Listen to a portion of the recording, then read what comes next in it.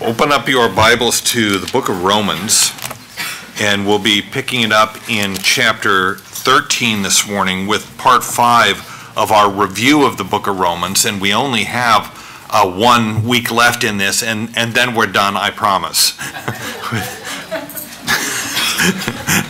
Everybody's like, I don't know, I don't believe you.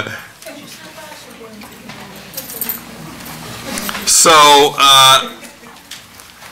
as a Christian, in the world that we live in today, how should I conduct myself?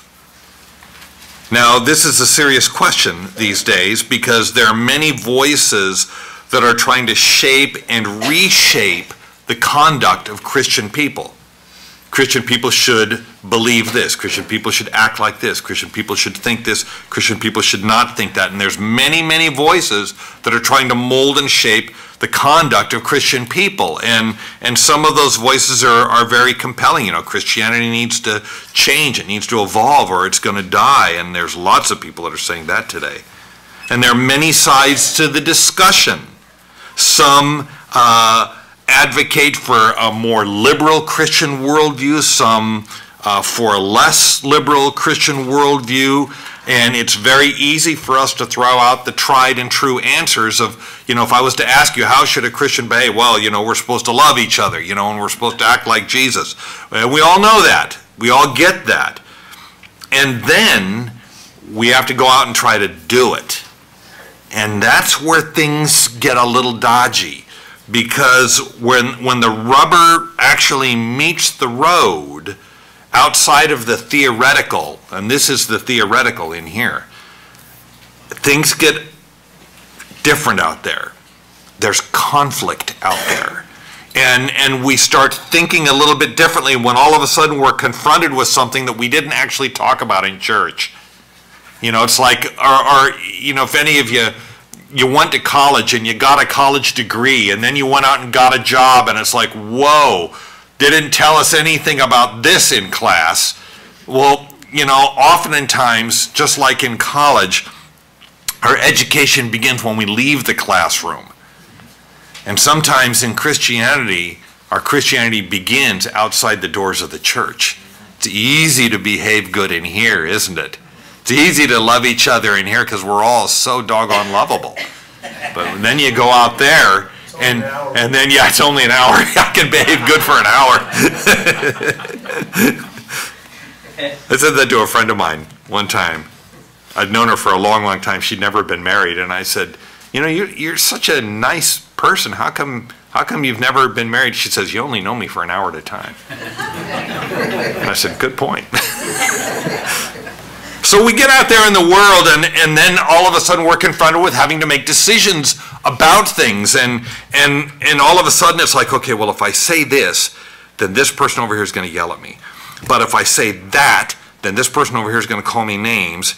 And if I say this, then my spouse is going to hate me. And if I do this, then my family's going to disown me, right? We start seeing the consequences of our actions, and if we really want to go out into the world and behave like a Christian, then we start saying, whoa, you know, this may cost me something, or this is harder than what I thought, and on it goes. So if I call myself a Christian, if I say I've been born again by the Spirit of God and I'm a Christian, how should I conduct myself in this world? Now, we're in part 5 of our review in the book of Romans, and we're now at a place in the book where all of a sudden it's almost as if Paul's vision goes from being so inwardly, our inward relationship to Christ, you know, back in chapter 12, you know, present your bodies as a living sacrifice, holy and acceptable to God.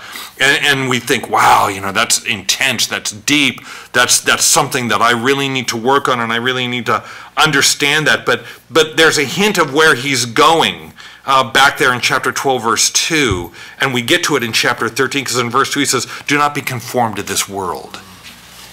And then we get into chapter 13 all of a sudden, and we find that all of a sudden the faith that we say that we have, this new creation, this new life that we say that Christ has given us, we have to now take that and turn it outward.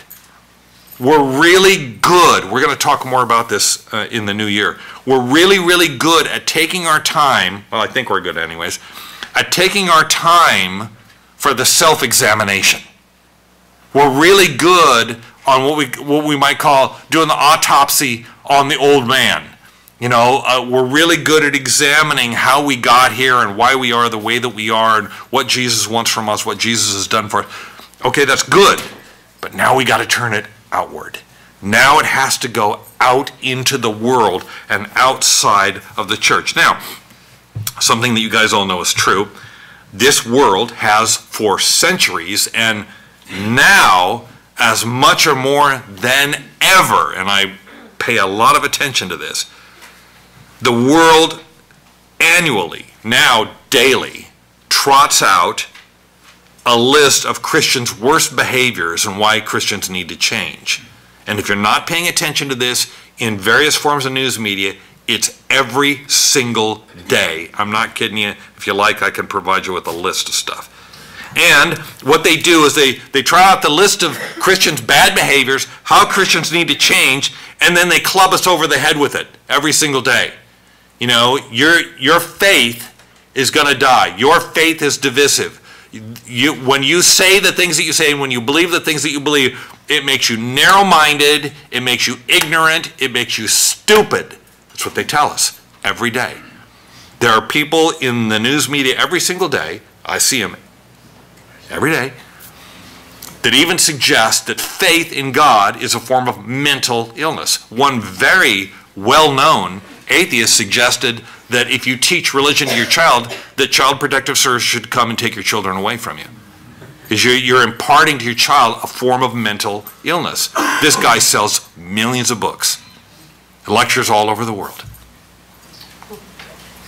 And then, in addition to that, the facts and figures from dozens of polling organizations reveal a truth. That while people in America are generally spiritual, an ever-increasing number are relativistic in their faith. Now, you read just about any poll you like, and you'll find anywhere from 75 to 85% of people in America believe in God. And my usual thinking is, if that many believe in God, how come their behavior isn't any better? We can talk about that today. But they're relativistic in their faith. In other words, they say, oh yes, I believe in God. And you might even be able to kind of pigeonhole them a little bit more and extract a little bit. Yes, I believe in the God of the Bible. Yes, I believe in Jesus. Yes, I believe, you know, and they'll give you stuff like, but then when it comes right down to actually doing it, that's when things begin to break down just a little bit. You've heard me ask this before, you know, okay, ask 100 people, when is it okay to lie? Well, you're going to get a lot of answers, and the most common answer you're going to get is, it depends, right? Isn't that what people say? When is it okay to lie? Well, you know, that depends. It's situational, right? Situational. Well, for a lot of people, their faith is situational. Depends on if they're in here, they're all for it. I'm all for faith and everything like that. But then you put them in another setting, and now all of a sudden you'd never guess that they had any kind of faith in God at all. So anybody who has a more absolute view, like for instance, I believe that the Bible is the inerrant Word of God, and it's authoritative for all things pertaining to life and faith. You say something like that, and now you know what that makes you? That makes you an extremist. That's the new scarlet letter, isn't it? You're an extremist. And you know, if that's, and the funny thing is the things that I believe, that the Bible is the Word of God, it's inerrant, and it's an authoritative for all things pertaining to life and faith, that used to be the norm. So is it that I'm extreme? Or is it that everybody else is extremely relativistic in what they think and what they believe? So then, how is a Christian who is trying to live on the basis of Christ inside, the Word of God filling our minds, and the Holy Spirit enabling us, how are we then to interact with the world around us? How's that supposed to happen? Now, while many would come up with various alternatives to the rules of Christian conduct, seems to me, we'll see, Romans chapter 13 and 14 kind of heads us off at the pass and says, okay, well, you want to know? Here it is. Okay, so point number one for you note takers. I got 4 things for us from our review in chapters 13 and 14. Point number 1 is Christian conduct towards the state. Romans chapter 13, verses 1 to 7. Let every soul be subject to the governing authorities, for there is no authority except from God, and the authorities that exist are appointed by God. Therefore, whoever resists the authority resists the ordinance of God, and those who resist will bring judgment on themselves. For rulers are not a terror to good works, but to evil. Do you want to be unafraid of the authority? Do what is good, and you will have praise from the same. For he is God's minister to you for good. But if you do evil, be afraid, for he does not bear the sword in vain. For he is God's minister and avenger to execute wrath on him who practices evil. Therefore you must be subject, not only because of wrath, but also for conscience sake. For because of this you also pay taxes. For they are God's ministers, attending continually to this very thing. Render therefore to all their due. Taxes to whom taxes are due. Customs to whom customs. Fear to whom fear. Honor to whom honor. The role of government in the day that we live in is debatable, to say the least. And you know me, I don't talk about politics here in the pulpit. If you want to talk about it, we'll talk about it after church. But from here in the pulpit, I want to be all about Jesus. Well, sometimes he's got something to say about government. And one of the things that we discover about government these days is that everybody's got a different opinion about what it ought to be. What form should it take? What's government supposed to do? What's government not supposed to do? And, the Bible doesn't really address that. The Bible simply says that God sets a standard for not only what human government is supposed to be, but a Christian's relationship to it. Now, as we discussed when we went verse by verse through chapter 13, God created human government. God appoints authority in the world. But God cannot be held responsible for what humans do in those positions of authority. Because God may put people in positions of authority, but it's up to them to fulfill that responsibility or to not fulfill that responsibility. And ultimately, God doesn't really address that at all in his word, other than, whoever's a leader, they're going to be judged just like the rest of us in the day of judgment. Now, what does God's word say then about Christian people and our relationship to government? Well, first of all, the Christian, of all people, the Christian understands the necessity of being subject to leadership. Now, we all chafe a little bit at leadership, and some of us more than others. I was great in school. I loved school, as long as they didn't make me do anything. Now, as long as I got to do what I wanted to do, I was fine. I took a photography class one time when I was in high school. And the photography teacher said, okay, I want you to do this, this, and this. And I'd already been into photography for a long time. My dad got me into it because my dad was into it. My dad built me a dark room out of my garage. He taught me how to shoot. He taught me how to process my own film, how to print my own images. And so I go to school, and the guy says, okay, I want you to do this, this, and this. And I'm like, man, I was doing that years ago. And so I did this whole thing on ultra super macro close-ups of vegetables and flowers that I found out in the yard and printed them all big 8x10 glossy images, and I brought that in. And he failed me. And I'm like, dude, these images are great. And he says, yes, but it's not the assignment. I'm like, but the assignment's dumb. I did that for all 7 years of my high school career. No, it was only 4 years. No wonder it took so long to get out. I finally discovered the secret. We understand, though, because God's in authority, right? God's in authority. God's not a school teacher. And God's not just like one of our parents. God's God. And when he commands, we have a responsibility to obey, and he's going to hold us accountable for that. So we, as Christians, we understand authority and the necessity of authority. Now, here in the United States, this is somewhat complicated. Now, it's complicated in that we get to elect our governing officials and we get to vote for the laws that we live under. Now, that means that sometimes the things that you vote for win. Sometimes they don't. And if they don't, then you still got to live underneath them anyways. There's lots of things that are the law of the land here, and I don't like them, but I still got to live underneath them. Now, when the Apostle Paul was writing this letter, let every soul be subject to the governing authorities, what kind of government was Paul living under? He was living under what was actually a brutal military dictatorship, underneath one of the most bloodthirsty Caesars of all, Caesar Nero. And he says you need to be subject to the governing authorities, because if you're not, you're going to get into trouble. And that trouble, man, the government's got a sword, and they got a sword for a reason. You know, there's a reason why the highway patrolman has the little ticket book.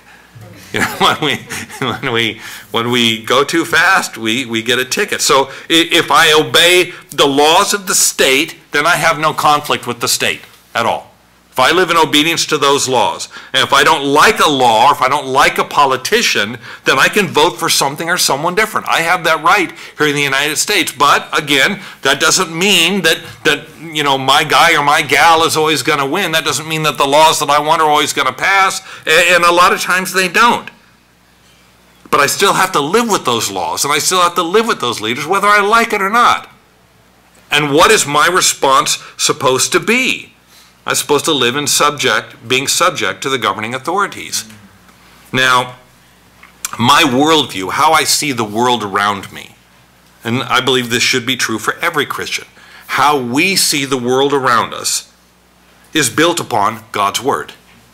The reason why I vote for this or vote for that, the reason why I vote for or against something or someone, is because I have a worldview that is derived from God's Word, which is the foundation for my morals, from which spring my ethics.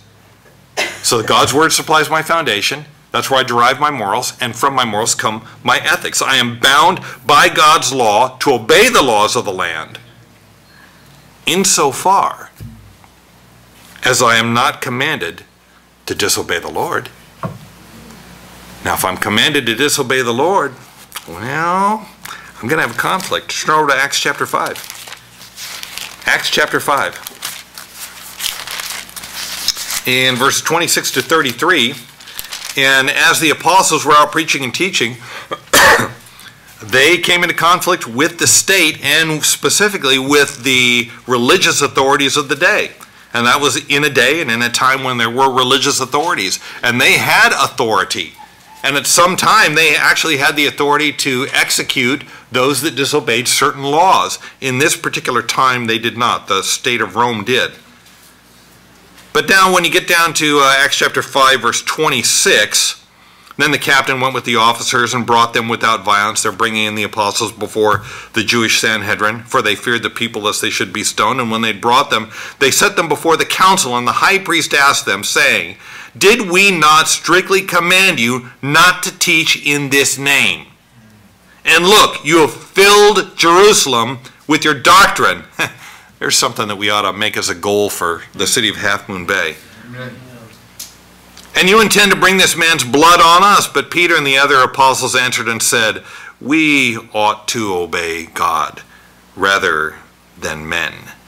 The God of our fathers raised up Jesus, whom you murdered by hanging on a tree. Him God has exalted to the right hand to be the Prince and Savior, to give repentance to Israel and forgiveness of sins. And we are his witnesses to these things. And so also is the Holy Spirit, whom God has given to those who obey him." Now, the U.S. government has not commanded me to stop preaching.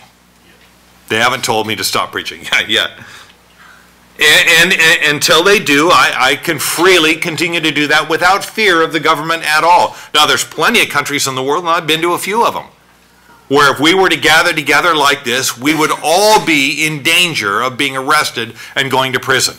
And I, as the pastor, would be in danger of extended stay in prison with possible execution. There's many, many countries in the world like that today. There are many countries in the world today where if you convert out of the religion that you were born into, they'll kill you. You know, I was born into this particular religion, but I don't want to be that anymore. I want to believe something else. You cannot. You'll be executed if you do. Isn't that nice? In this country, we're okay. We're okay here because we can believe whatever we want to believe. You can be as relativistic as you want, as liberal as you want. You can be as atheistic as you want, and it's okay. And we can all get along just fine. I got no problem coexisting with anybody that wants to believe anything. But when you tell me that I cannot preach in the name of Jesus, when you tell me that I cannot gather together with others that believe the same thing, when you tell me that I can't say these things publicly, well, then we're going to have some conflict. Now, what are we supposed to do then? 1 Timothy chapter 2. Zoom over there. 1 Timothy chapter 2. It's easy to find because it's right in front of 2 Timothy. 1 Timothy chapter 2. 1 Timothy chapter 2 verses 1 to 4. So what are we supposed to do then? Well, we're supposed to do what we do here every single Sunday. Therefore, I exhort, first of all, that supplications, prayers, intercessions, and giving of thanks be made for all men, for kings, and all who are in authority, that we may lead a quiet and peaceable life in all godliness and reverence. For this is good and acceptable in the sight of God our Savior, who desires all men to be saved and to come to the knowledge of the truth. Now, let's notice something about this little passage here. Okay, we're supposed to pray for those that are in positions of authority. And we do that. We do that here every single Sunday morning. You hear it from the pulpit. We pray for our president, and we pray for the cabinet. We pray for all those elected, and lately I've been made aware, praying for those in appointed authority too. Because there's lots of people that govern in seriously high positions that are not elected at all, but they are appointed, specifically judges like the Supreme Court. We need to pray for them. But you notice how in 1 Timothy chapter 2, this section on praying for those in authority puts it in a different context. And what is that context? Verse 4. God our Savior, who desires all men to be saved and to come to a knowledge of the truth. This is interesting. Notice how God's word puts evangelism at the heart of civic duty. Isn't that interesting? If we live lives above reproach in the public square, then people will be saved. Now, we err when we disconnect civic duty and evangelism. Because the purpose of living the way that we live in the public square is to lead people to Jesus. That's why we do it. We do what we do, the way that we do it, to lead people to Jesus. Now, what about them? What about those people? You know, the others? What are we supposed to do about them? Point number 2. Back in Romans chapter 13, Christian conduct towards our neighbors. Romans chapter 13, verses 8 to 10. Owe no one anything. It's a good law right there. Owe no one anything except to love one another. For he who loves another has fulfilled the law. For the commandments, you shall not commit adultery, you shall not murder, you shall not steal, you shall not bear false witness, you shall not covet, and if there is any other commandment, are all summed up in this, namely, you shall love your neighbor as yourself. Love does no harm to a neighbor. Therefore, love is the fulfillment of a law. Great passage. All we have to do then is love others, right? That's all we got to do. It's easy, right? Simple. Just go out and love others. Piece of cake. It's so easy. All we have to do is what Jesus said. I just love the words of Jesus. You know, he said to love everybody. And if we would all just love everybody, then the world would be a much better place to live in. Oh, yes. Yes, it would be. Yes, all we have to do is love each other. Turn to Luke chapter 6. Love each other. Supposed to love the Seattle Seahawks. Okay.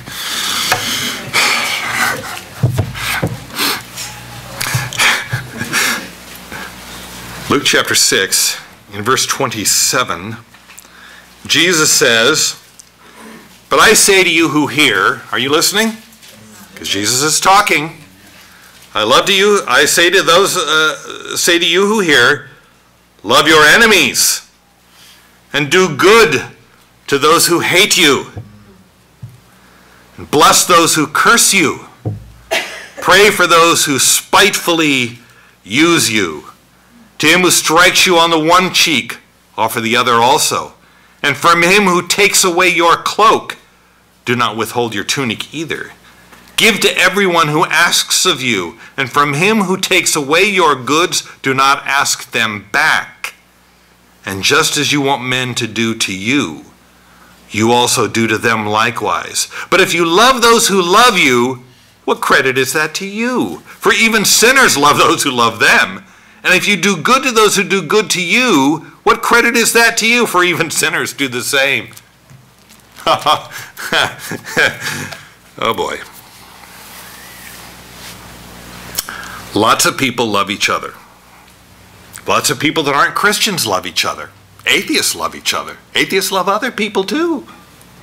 The Christians haven't cornered the market on loving each other. You don't have to be a Christian to love somebody else, but you do have to be a Christian to love somebody like this. I read Luke chapter 6, verse 27 to 33, and I can tell you quite honestly, you come to my house and you try to take something from me, I'm not going to let you. You want to hit me on one cheek, I will not let you hit me on the other cheek.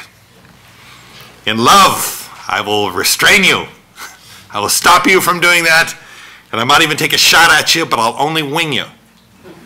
I won't aim for center mass. I'll aim for a shoulder or an arm or a knee or something like that.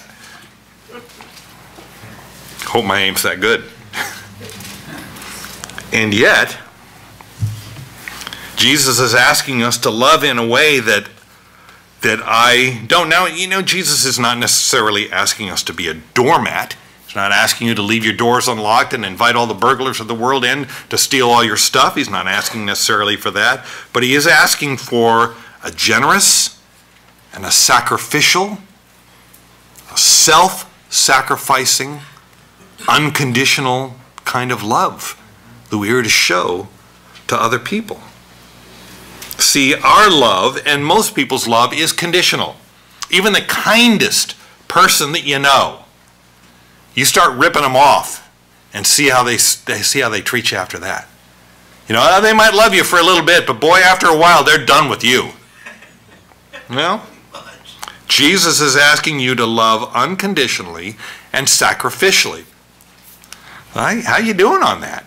If Luke chapter 6 here is our model for that kind of unconditional and sacrificial love, how are we doing? And you know, I got to tell you, in all honesty, I know I'm the pastor and everything, but I don't do real good at that. I am not good at that. I freely confessed here to Deb here just the other day. I am a selfish person. I am not afraid to tell you that. I am a selfish person. I like getting my way, and I don't like it when I don't get my way. When the Dr. Pepper machine is out at In-N-Out, they got the little tag hanging on the fountain there that says, you know, temporarily out. I don't like that. I don't like it when I don't get what I want. Well, how does God love you and me? It's how God loves us, and this is how we are commanded to love others. God demonstrated this love. Romans chapter 5, verse 8, God demonstrated his love for us in that while we were yet sinners, Christ died for us. Jesus died for you when you couldn't have cared less about Jesus. And I know you're saying, okay, that was 2,000 years ago. But it's the principle. There was a time in your life before you were saved when you didn't care about Jesus at all. Oh, maybe you believed in him intellectually. You said, oh yeah, Jesus, of course, yeah, of course. Yes, Jesus, great guy, wonderful guy. But then you're born again by the Spirit of God, and something happens. Something happens because you realize that in the depths of your rebellion against God, in the depths of you're not even caring about God and who he is, Jesus loved you so much that he died for you and that he would do it again. If it was 2,000 years ago, he would do it again for you.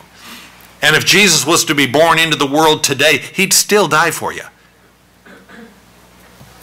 It's interesting because that passage, Romans chapter 5, verse 8, while we were yet sinners, Christ died for us. And what does that mean? Well, that means that God loves us unconditionally, but he does not approve of everything we do. That's where the sin part comes in, right? So Jesus loves us unconditionally, but he does not approve of everything that we do. You know what that makes his love? Think about this. It makes his love convicting. Convicting. Have you ever, for those of you that have joined us this morning that are Christians, and I think I pretty much know everybody in the room, and I think you are, have you ever done anything really dumb? You sinned before God and it was blatant and it was ugly and it was stupid. And then God blessed you. And then he blessed you with something. And what was your reaction? Did you say, oh, thank you for that, Lord. I deserve that. Thanks. It's about time you got on board. No, you didn't do that. You went, oh, Lord. Oh, Lord. The last person in the world that deserves this blessing is me. It's convicting. It's convicting for the love of God to overwhelm you at a moment in time when you realize that you least deserve it. And yet, that is how he loves us all the time. He loves us that way all the time, whether we deserve it or whether we don't, because you know what? We don't ever deserve his love. So his love is convicting. I wonder what would happen if we loved others that way. To love them sacrificially and unconditionally while not approving of everything that they do, but to love them with that sacrificial and unconditional love that says, you know what, you know me, I know you, you know that I don't approve of your behavior, the things that you do or whatever, but I love you, man, and I'm going to bless you. I'm going to bless you. Oh, and sometimes, I think our I don't know, I could be wrong. We think our mindset towards the sinner is, I just have to keep telling them they're sinners. And if I keep telling them they're sinners, then ultimately they're going to get the idea that they're a sinner and they'll stop being sinners. And, I just don't see that here. I see a sacrificial, a self-sacrificing, unconditional love for people in spite of their sin, while not approving of it. Why are you doing this for me? Because I love you. Well, do you approve of, the fact that, I'm a serial adulterer? I've committed adultery on my wife 5 times. No, don't approve of that at all. But I still love you, unconditionally. Don't approve of your lifestyle. But I love you unconditionally. Wow.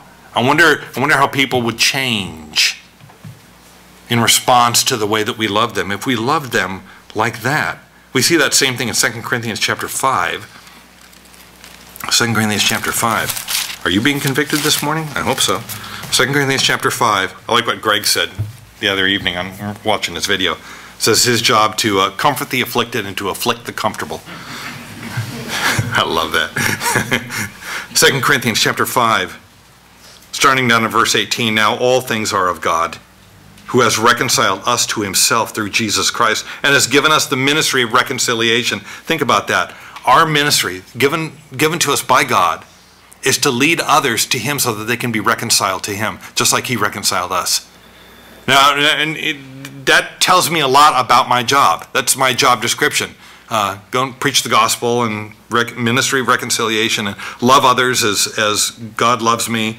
That is, verse 19, that God was in Christ reconciling the world to himself, not imputing their trespasses to them, and has committed to us the word of reconciliation. You can be reconciled to God. Yes, you've sinned. Of course you've sinned. We all have. But you can be reconciled to God. That's how much he loved you. That in spite of what you've done, he is ready to receive you as his own and to transform your life. And as we like to say here, and God's word bears this out, God loves you so much, he's not going to leave you the way that you are. You're not going to live the rest of your life a serial adulterer. You're not going to live the rest of your life as a serial liar. God's going to convict you of those sins. And God's going to transform you at the same time. That's reconciliation. Now then, verse 20, we are ambassadors for Christ as though God were pleading through us. And that's what God's doing. He's pleading with the unbelieving world through those of us that are believers. And I cannot help but think that sometimes the message gets a little tweaked as it's passing through. Because it's coming through me, my weirdness kind of gets in the way sometimes. And sometimes the message, it doesn't come out quite, it comes one way from the throne, and then it comes through me, and I gotta tweak it a little bit, and maybe I need to stop that and just let the purity of the message just come through me, the purity of who God is and his love for us. Yes, God does not approve of our sin, but he's ready and he's willing to reconcile us to himself like that. And that's the message. And that's the message. And this is what we show our neighbors. Christian conduct is fundamentally evangelistic in character. We behave the way that we behave. We do what we do, the way that we do it. We say what we say. We don't say what we don't say. All for one reason, to lead other people to Jesus. In all the things that we do, we want our neighbors to see Jesus, not just see our good behavior. Think about that. Think about that. We don't just want them to see our good behavior. We want them to see Jesus. Because anybody can behave good for an hour. Anybody can behave good for a period of time. But we want them to see Jesus, not just our good behavior. Does that make sense? Okay, so what does the world see in us and from us? Not what do I want them to see, but what do they actually see? And I'm afraid sometimes it's not real good. And we're victims oftentimes of the popular media who wants to paint us in a particular picture. When the Westboro Baptist Church shows up to boycott or to protest at a homosexual funeral or at a soldier's funeral or something like that, the media paints us with the same brushstroke as them. Now, I cannot judge their souls. I can't do that. Only God gets to judge their souls. But I can look at their behavior and say, I just don't see that kind of behavior in God's word. I just don't see that. Sometimes there's little or no distinction between the believer and the non-believer. Believers get lumped together with really unsavory characters that we don't want to be lumped together with. The worst witnesses of all that the world can find, they do that to us. And sometimes the best thing that the world can discover is that we are not what they thought we were. When they actually sit down and have a reasonable and a rational conversation with somebody who's biblically literate and says, look, this is just simply what I believe. Well, I disagree with you. It's okay. It's okay. I disagree with you too. We'll agree to disagree. And we'll do so agreeably. Wow, what a concept. When they see God's love from him through us, without getting tweaked by us, that's convicting. That's convicting. And then people are going to say, what is it with you? What is it about you? Well, this brings me to point number 3. And point number 3 and 4 are short. Point number 3 is Christian conduct towards other Christians. That's Romans chapter 14, verses 1 to 13. Receive one who is weak in the faith, but not to disputes over doubtful things. And then he uses the example of things like vegetarianism. For one believes he may eat all things, but he who is weak eats only vegetables.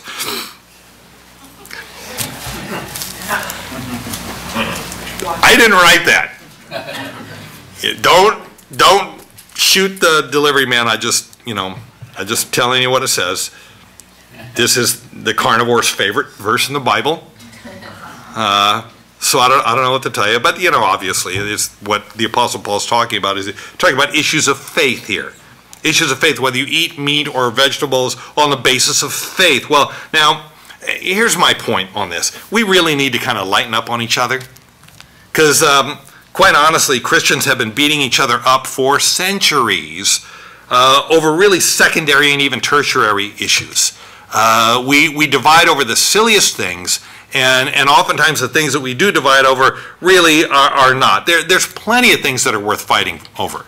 Look, if you say that you believe Jesus actually was a human being, that he wasn't really God in the flesh, that he wasn't born of a virgin, but he was a really, really great guy nevertheless, you know what? I'm going to divide over that. I disagree with you. And so, that's what you want to believe, then you're free to believe that. I don't. So there are things that are worth fighting over and things that are not. And liberties, so-called Christian liberties, are one of those things. And they're just not things that are worth fighting over in my estimation. You want to meet on Saturdays instead of Sundays? Go ahead, knock yourself out. You want to use, guitars instead of organs in church? Far out, go ahead. But if you want me, or if you want to judge me on the basis of your rules and regulations, forget it. It's not going to happen. If you want to meet on Sundays instead of Saturdays instead of Sundays, great, go ahead. Knock yourself out. But if you want to judge me as being less of a Christian than you because I meet on Sunday, well, we're going to have an issue with that. Because it's just not worth dividing over some things, and some things are. If you want to look down your nose at me because we like to use musical instruments in church and you don't, well, I can't help you then, because I'm not going to live underneath your rules and regulations. Why can't we just keep the main thing the main thing? And the main thing is Jesus. And that's what we want to be about. We want to be about Jesus. Jesus said that the world would know that we are his disciples by the way that we love each other. John chapter 13, verse 35. Now, he says something again that I've been touching on here all morning. I'm going to touch on it again.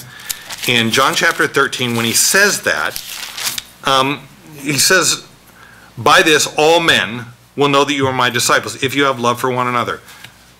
Did you note the evangelistic element in that verse? What is it?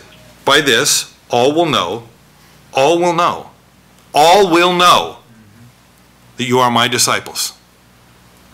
The way that we treat each other in church, the way that we love each other in church, then the world around us is supposed to see that, and instead sometimes all they see is they see division in church. Well, look, honestly, there's lots of churches in this town, and some of them I will divide from them over fundamental doctrinal issues. And some of them, although we have different churches, I'm not divided from them at all. Or as I like to say, the body of Christ is never divided. Churches are. But what do you get with different churches that all believe the same thing? Well, you get different flavors of the same thing.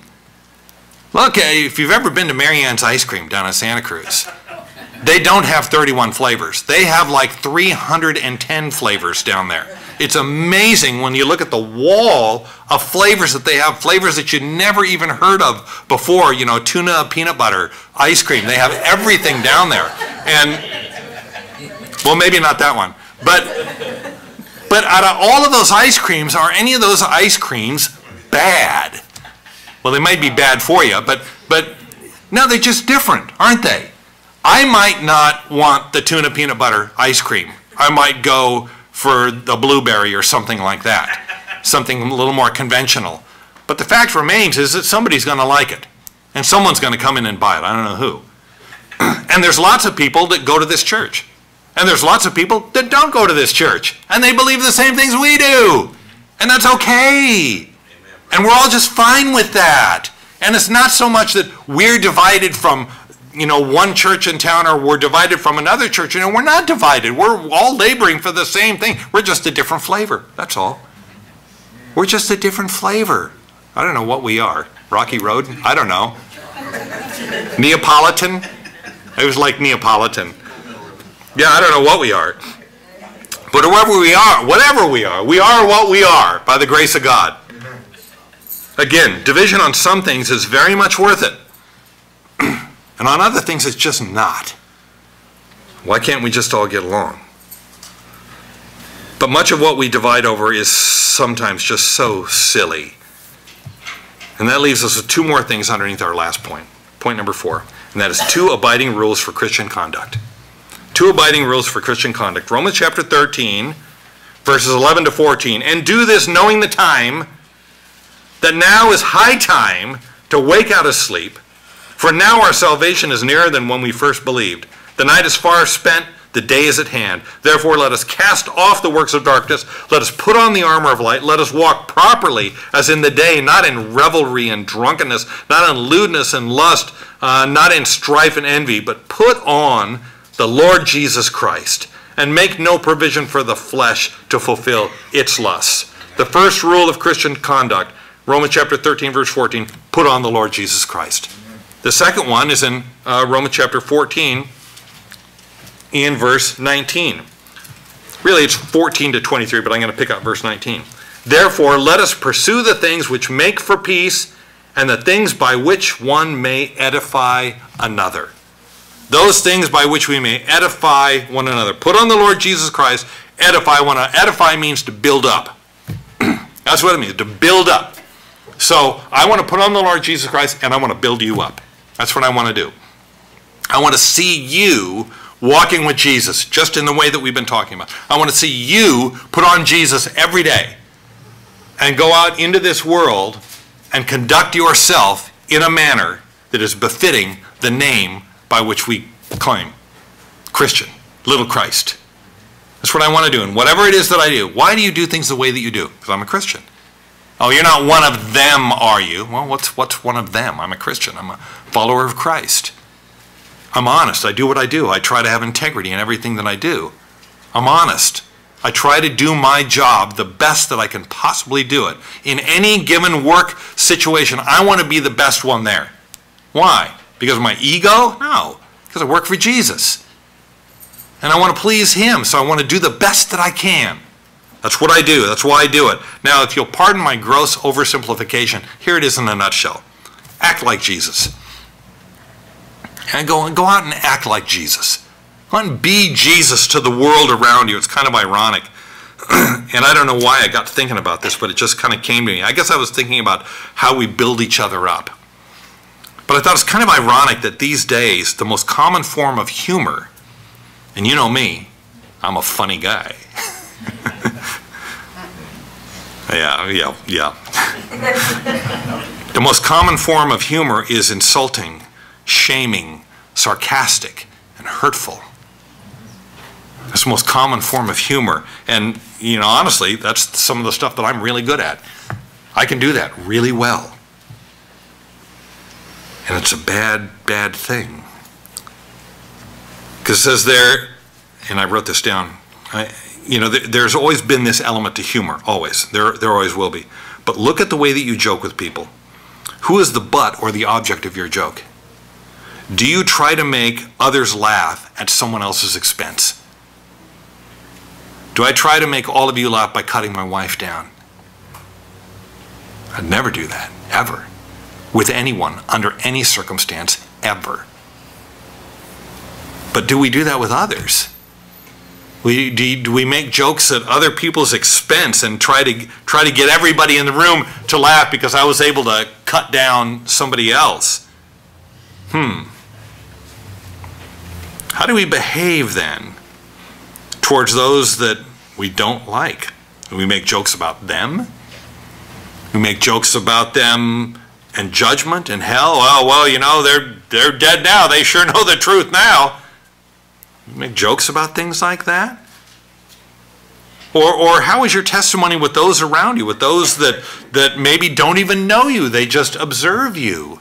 They just watch you. They're in the same workplace as you, or they go to the same school that you go to, and they just watch you. And you don't even know that they're watching you, and they're wondering, why do you behave that way? Why do you act that way? Or the classic, if I was arrested and charged with being a Christian, could they gather enough evidence to convict me? Or would they haul witnesses in and say, is Brian Heminger a Christian? And they would say, well, I don't know. I don't know, judging by the joke he told me yesterday, I don't think so. Or would they arrest me and there'd be a parade of witnesses that say, Brian, Christian? Absolutely. He's a man of integrity. He's an honest man. Amen. He's a fair man. He loves God. He loves his wife. He loves his family. He loves those around him. He's sacrificial in that love. Is that what they would? I hope that. Not so sure that they would. Or would there be a conflict in that testimony about me? Now, there's an easy to see theme in all of these passages that we're looking at. One is time is short. The other is spend it wisely. It's clear in all of these things that our purpose here on earth is to lead others to Jesus. And our conduct in this world is that means or that method of leading others to Jesus. You've probably, if you've been to my house, you've seen this little plaque that I have. It says, preach the gospel at all times. If necessary, use words. And you know what they say, you know, if your words aren't somehow connected with your behavior, then you're kind of robbing those words of their power, aren't they? You know, you go up to somebody, yes, I'm a Christian, and you a Christian? I don't think so. Wow. Time is short, spend it wisely. In this context, I take that to mean there's less and less time all the time, and we best be about the work that the Lord has us to do here. Time is short, and it's even shorter now. You've spent the last hour sitting here listening to me. So we have even less time than we had when we walked in the door. Romans 13, verse 12, the night is far spent, the day is at hand. You can believe anything you want about the rapture, about the second coming of Christ, whatever. But I believe this, the night is far spent and the day is at hand. There's less time now than when I started the sermon. And this world needs Jesus. And the Jesus that it needs is not the Jesus that we make up for ourselves, the Jesus as we want him to be. It's the Jesus of the Bible. It's the only Jesus that there is. The Jesus of the Bible. Well, I want to search for the historical Jesus. Well, he's right here. Well, I want to discover who the real Jesus is. Well, he's right here. I don't have to go anywhere else to find him. But he's the Jesus that died on the cross to pay the price for your sins and for my sins. Amen. That's the Jesus of the Bible. It's the only Jesus that there is.